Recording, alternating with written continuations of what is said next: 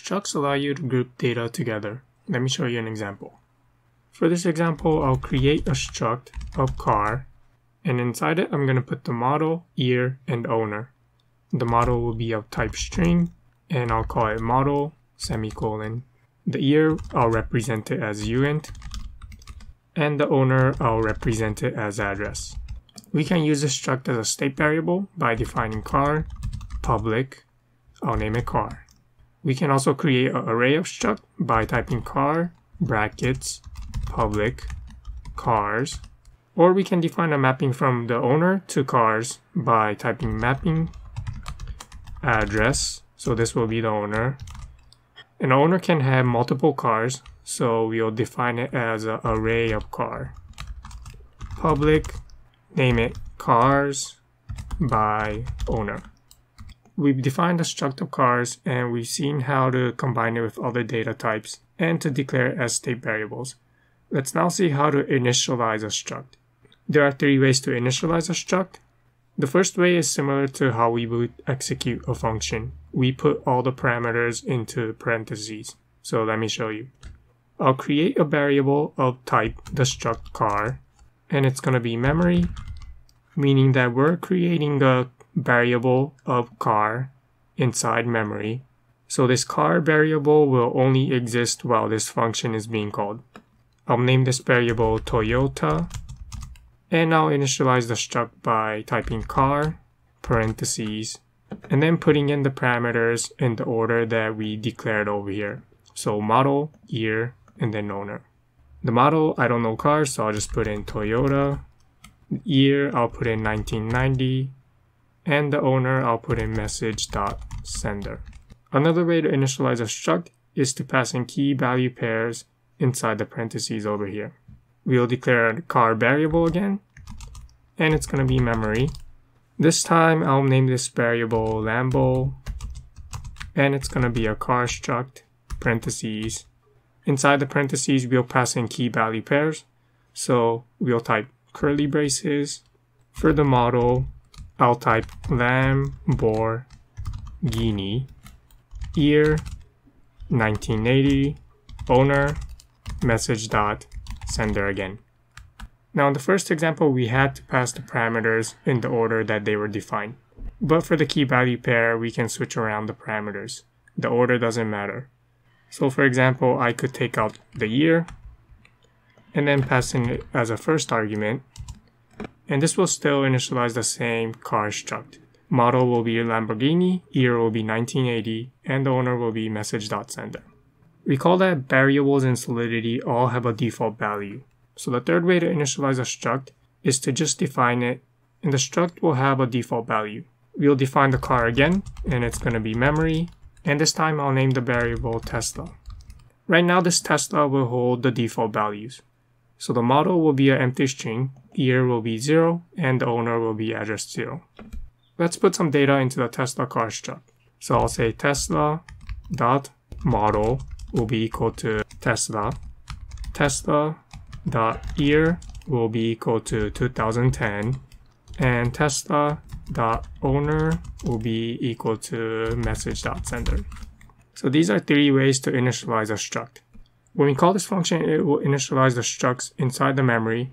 So the function will execute. After it finishes executing, these structs will be gone.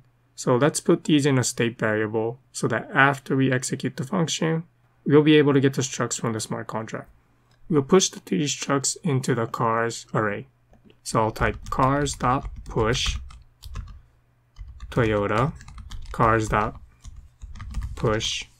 and cars.push Tesla.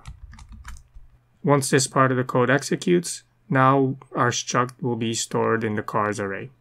We don't always have to initialize a struct as memory and then save it into a state variable. We can all do that in a single line.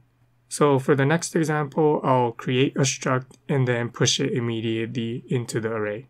So I'll type cars.push, and I'll push a car struct of Ferrari 2020 message.sender. Doing this is equivalent to initializing a car in memory and then pushing it into the cars array. Once you have structs stored inside a state variable, in this case we're storing it in a cars array, how do we get it and how do we update it? For this example, let's get the first car that is stored in the cars array. The variable type is the struct, so it'll be car. If you just want to get the car from the state variable and then read it, so no modification, then we can declare it as memory, meaning that we're loading the data onto memory. And to avoid name conflict with the car that we declared over here, I'll declare it as underscore car is equal to cars of 0. And now we have access to the model, year, and the owner that is stored in the first element of the cars array. We can get those data by saying car.model, or we can get the year by saying car.year, and get the owner by typing car.owner. Now let's say I want to modify the year of this car. How do we do it? The first thing that we'll have to do is change this keyword memory to storage. So why do we need to do that? Why do we need to change memory to storage? Memory means that we're loading this data onto memory.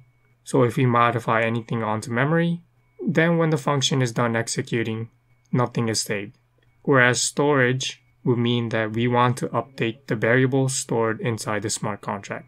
So we want to modify the year, then we would say car.year is equal to 1999. This will update the car stored in the cars array, the first element, and we're updating the year to be equal to 1999. Once this function is done executing, this change will be saved. We can also use the keyword delete to reset the field stored in a struct. For example, let's reset the owner of this car. So we'll say delete underscore car dot owner. This will reset the owner of the car to have its default value, which will be address 0. We can also call delete on a struct to reset all of the data stored in the struct. For example, if we type delete cars of 1, this will delete the car struct that is stored in the cars array, the first element, meaning that whatever that is stored inside here will be reset to its default value. So once we call this function, the car struct stored here will have a model of empty string. Year will be reset to its default value, which will be 0. And likewise, the owner will be the 0 address. To show you this, I'm going to compile the contract and then execute this function. So I'll deploy it and then call examples. We've inserted 4 cars into the cars array and then deleted the owner from the first car and then deleted the second car. So if I access the first car,